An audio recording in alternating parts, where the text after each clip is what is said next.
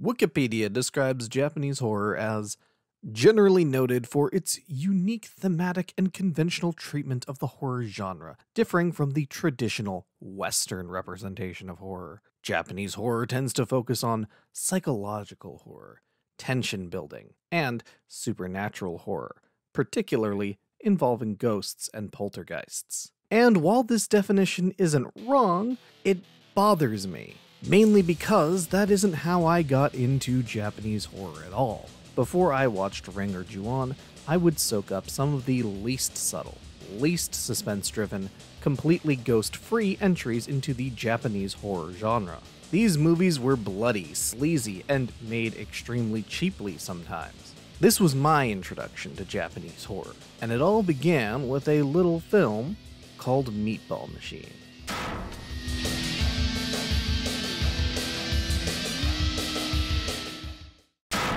Meatball Machine is a 2005 tokusatsu film that straddles the line between action and horror. The general premise is that Earth has been invaded by these ballsack-looking aliens who can physically attach and fuse themselves to humans, becoming these things called necroborgs. This premise mostly stays in the background of the film early on as our lead character, Yoji, pines after Sachiko. Just as their relationship is about to start, Sachiko's body is hijacked and becomes a necroborg. Ultimately, this leads Yoji down the path of becoming a necroborg himself, albeit one that's more in control of his own body. The film's bloody climax is a one-on-one death match between Sachiko and Yoji, two human meatball machines just meatballing it out for everyone to see. The film was directed by Yudai Yamaguchi and Jun'ichi Yamamoto, the latter of which made the original short film that Meatball Machine was based on. The original short film is similar in premise, strange alien machines making people into weird Tetsuo zombies. However, it has an even simpler execution. It dives straight into the action without really even setting up our main characters. What's most noticeable is the effects, which are now incredibly low budget, but not unimpressive, especially considering that they probably had no money to speak of. But a lot of the building blocks for what Meatball Machine would be are laid out here in this original short film. And did you know? Jun'ichi Yamamoto is extremely active on Twitter. Here he posts about his toy collection, some art, and this one really funny picture with me in it. 映画監督の山本純一です。よろしくお願いします。普段はホラー映画とか、あとちょっとエッチな映画撮ってます。Yamamoto-san was nice enough to sit down and talk with me about Meatball Machine. So from this point on, I'll be cutting between clips from his interview and the making of special feature on Meatball Machine, which does not feature Yamamoto at all for reasons that I'll explain later on. Yamamoto-san was very easy to talk to, not just about Meatball Machine, but about horror in general. リングがあんまり好きじゃない。人が、貞子出てきて、ギャーって騒いで、次のシーンになると死んでる。僕が見たいのは、人が死ぬところが見たい。だから、13日の金曜日とか、エルム街の悪夢とか、バーニングとか、人が死ぬエフェクトがいっぱい。This desire for special effects-driven kills seems to be what motivated Yamamoto-san to make the original short film in the first place. And it certainly doesn't waste any time getting to the kills. 前衛的。手つくずに前衛的もクソもあるかよ。手つくずじゃないよこれ。あ、動いた。あ、Of course, Meatball Machine wasn't just made to spite Ring, it was also influenced by one of my all-time favorite directors. Yeah,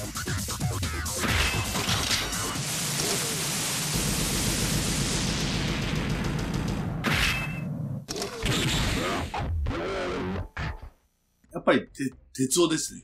塚本慎監督の鉄夫が好きで、治療の腹渡イブルデッドと鉄を混ぜたい。彼らが鉄を取ったらどうなるかなっていうところもあった。彼が当時作ろうとしたものっていうのはどう考えても塚本慎也の鉄夫なんですよ。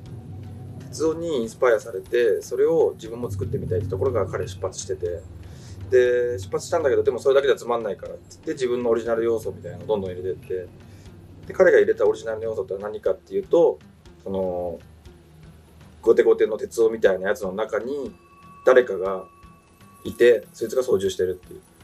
でもそれってものすごく日本映画的というか日本のアニメ的な発想で、なかなか外人は発想しないもんなんです。Today, you can find Yamamoto-san's original short film as a 13-minute cut on the old Meatball Machine DVD. However, it wasn't always that short. オリジナル版も62分あるんですよ。で、ミートボールマシンが、DVD になるときにおまけついたんで短くなる。While the original short film is an admirable take on horror tokusatsu, it probably would have stayed a small little project released straight to video had it not been for one man, Yamaguchi Yudai. 友達の監督の山口雄大、地獄甲子園とか撮ってる彼が、ミートボールマシンを映画会社のプロデューサーに紹介してくれたんです。それでぜひ、その時の映画会社のプロデューサーの山口が、こういうゴアな映画を撮りたいということで、リメイクしよう。怪談新耳袋という、J ホラーの、テレビシリーズを僕がやってまして、それの、第2シーズンで山口雄大監督に、何話か監督してもらったんですよね。それがきっかけになって結構、山口雄大監督と親しくさせていただいてまして、彼の友達のある監督が、インディーズ版で撮ってる、映画があるんだけど、それがすごい面白いんで、これを、リメイクしたら面白いんじゃないかと。But still, just because Yamaguchi was in didn't mean that Yamamoto was out, at least not entirely. で、僕はオリジナル版の方の監督の山本君にどうしてもやってほしかったので、じゃあ僕はサポートする役割で入るんで、彼、何のキャリアもなかったんですけど、彼を監督でやらせてやってくれということで。With Yamaguchi supporting Yamamoto, the two set out with one goal handed down by their producer.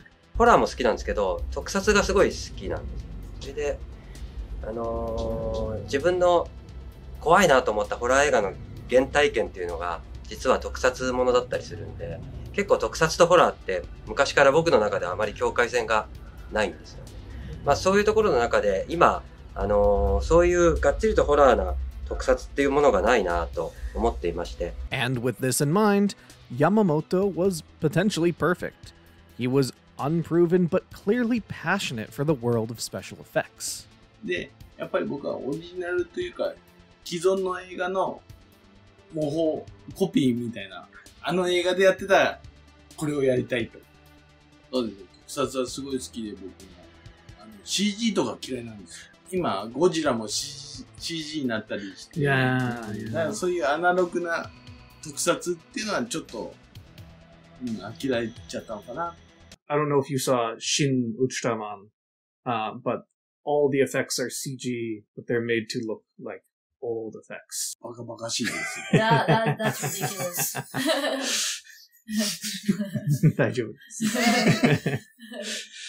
But of course, passion only gets you so far. Meatball Machine needed experience and talent. So, Japanese gore legend Yoshihiro Nishimura was brought on for makeup and practical effects.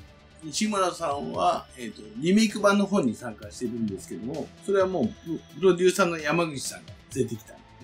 で、その以前にも西村さんの自主映画を見ていて、僕はファンだったんです。Nishimura, at the time, had at least a reputation in the world of Japanese special effects and horror, but he would also be working off brand new Necroborg designs from a veteran in the tokusatsu field, Keita Amamiya.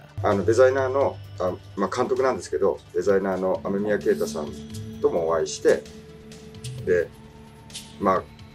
雨宮さんはそういう特撮のものにはすごい長けてる方なんで、これはこの予算では絶対できないよっていうことを、その打ち合わせで言ったんですね。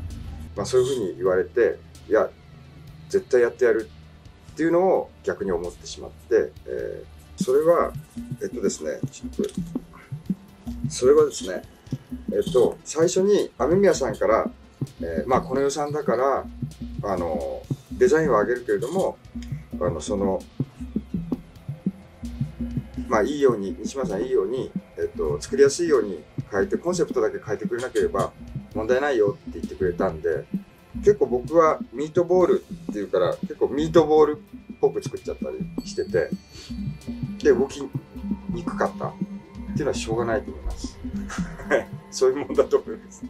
I wanted to ask if there were any challenges that you had creating practical gore effects. まあ、何やるにも難しいんで、難しいと思う前に面白いがあるから、そんな難しいとは思ったことはないですよね。Despite those difficulties, the team pushed forward and things seemed to be going well at that point. It was only after they wrapped up their week of shooting that the real trouble began.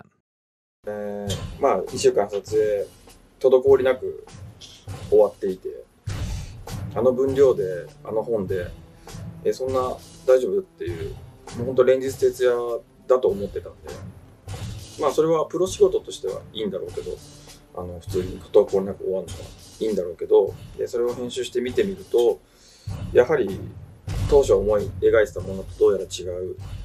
もともとその雨宮さんがいやいやこんな予算じゃできないよこれって言って始まったものなので、みんな誰もがそう思った中で始まったものなので、当初から無理がある。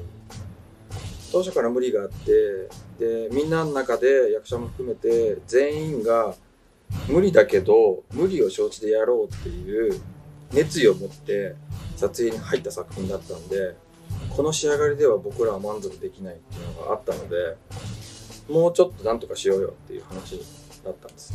Reshoots would have to be done quickly so that they would still have the actors together in the area, but time was running out fast, and they were about to have a major hurdle thrown their way. 5年の3月4月で1週間で、その間は、やっぱり山本君初監督で緊張もしてるだろうし、どうやっていいか分かんないだろうしっていうのがあったんで、その事前のサポートはできるだけしようと思ったんですね。ただ現場に僕が行ってるとやっぱり本人がやりづらいだろうなと思ったので、現場にはほとんど行かなかったですね。最初と最後だけ。いうことになって、まあ8月のその追撮の準備に合わせてしてたところで、まあ山本純一監督がまあちょっと病気をしてしまいまして、どうしてもその頃の撮影には間に合わないっていうか、撮影するのは無理だという。で、山本君に了解を取って、じゃあ残りは僕がやるけどいいね。やってください。お願いしますっていうことだったので、じゃあ、残りは責任を持って僕がやりますということで、考え始めましたね。それまでは監修って立場で、あくまで山本純一作品として、僕もスタンスとしてはそのスタンスで行ったんだけども、でやっぱ監督になるっていうと視点がやっぱりちょっと違ってて、でやっぱこうしたいな、ああしたいなっていうのがどんどん出てきて。The remaining half of Meatball Machine was finished by Yamaguchi. On one hand, he was an experienced director who probably wouldn't fall for the same beginner traps that Yamamoto would have. On the other hand, the film might come out feeling disconnected. Their styles might clash too much. そこがどういう風にミックスされるんだろうなっていう不安と、もしかしたら僕のところにすごく非があったんじゃないか、大丈夫だろうかっていう不安っていうものがごっちゃになってた。And the end result was a little disconnected, but that's okay.